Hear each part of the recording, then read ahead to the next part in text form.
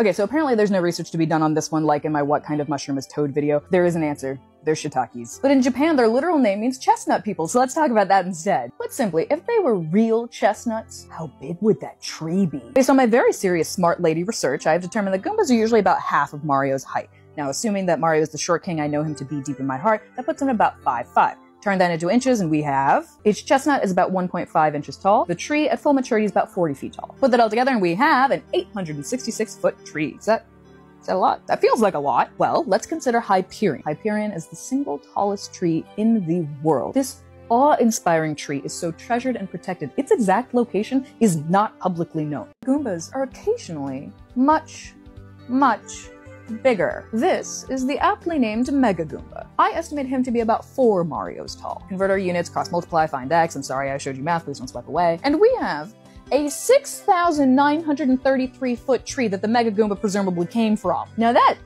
seems like a lot, but is that like how high airplanes fly or the bottom of the Mariana Trench? The Burj Khalifa! Tallest building in the world, jewel-encrusted monument to man's hubris in defiance of both God and gravity. It is 2,717 feet tall. My scale bar is now meaningless, so here's the Mega-Goomba tree, next to Mount Vesuvius.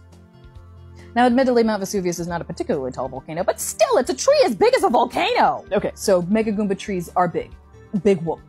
Yeah, big whoopin' carbon sequestration potential. Trees, as I presume you know, store carbon, that byproduct of modern industrial life we keep farting up into the stratosphere. And since bigger trees, broadly speaking, store more carbon, just how big of a carbon sink is the Mega-Goomba home tree? Now to get to the big juicy research paper of this episode. Above-ground biomass dynamics and growth efficiency of Sequoia sempervirens forests. Now this paper was not specifically about carbon sequestration, but for the sake of this exercise, I'm just gonna say the whole weight is carbon. So according to their research, a big ol' honkin' redwood like this one is like 700 and something years old, it's about 320 feet tall, and it weighs 246 metric tons. So if the Mega-Goomba tree accumulated mass in the same way that redwoods do, and it wouldn't, not because it's a fictional thing that I just made up, but because it's a deciduous tree and that screws up all the math, then it would have a total biomass of 5,198 tons. And that is equivalent to the annual carbon emissions of Goldfield, Nevada.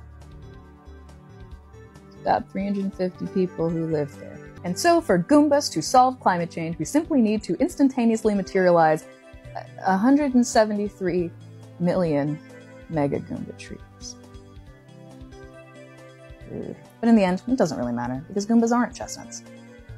They aren't shiitake mushrooms either. That's a cover-up by Big Tendo. They're chaka rooms, and in your heart of hearts, you already knew that.